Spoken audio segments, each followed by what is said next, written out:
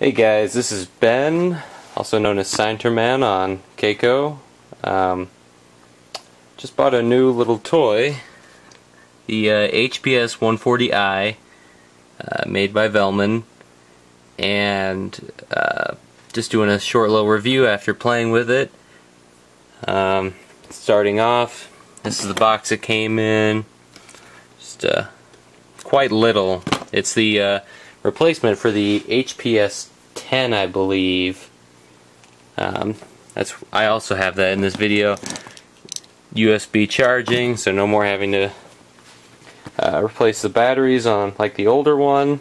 So here we have a Fluke True RMS meter, the old scope and the new scope with a little Sony mini amp.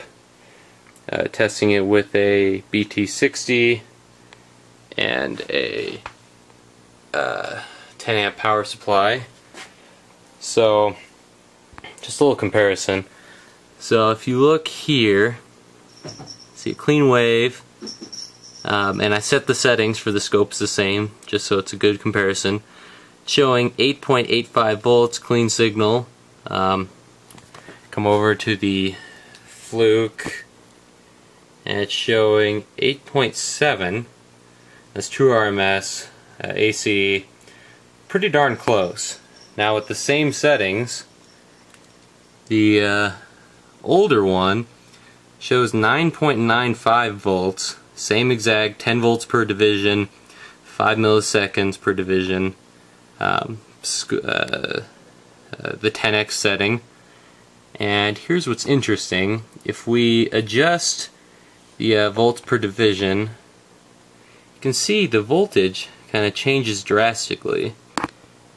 So at 4 volts per division, it's pretty much as close as you're going to get, 8.99, which is still not that. But if you come over to this guy, let's see, even when you change it to say 5 volts, the difference is pretty small. You can see that's 9.04. 2 volts is too sensitive, and that's on the 5 milliseconds per division. I changed it before. If you go to 2, you can see less of the wave, but still shows the same voltage, which that's pretty handy. And you can see this thing only has 4 buttons, which really only need 4 right now. Let me turn that headlamp off. So here's the menu. Go up and down so you can set your milliseconds, your volts, whether the probe is on 1x or 10x, AC or DC, and then a bunch of settings in there actually, from power measurement to peak voltage, peak to peak, all that kind of stuff.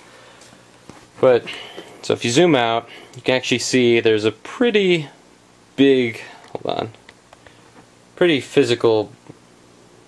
big physical difference in size. Way more compact, about the same thickness actually, but way more versatile. As far as on the go, it's got this nice rubber case. Seems like it'd protect it pretty well in the event of a fall. So far I've only tested with the small amp, but it can most likely go up to bigger amps. I might do a video testing it my American Bass 500.1 right here, once I get that back hooked up in my vehicle with this little tantric / atomic sub. So overall, price to performance, this thing is awesome, easy to use, very compact, very durable, and I think they also made a huge improvement on the battery life. But definitely a great buy, so go check it out.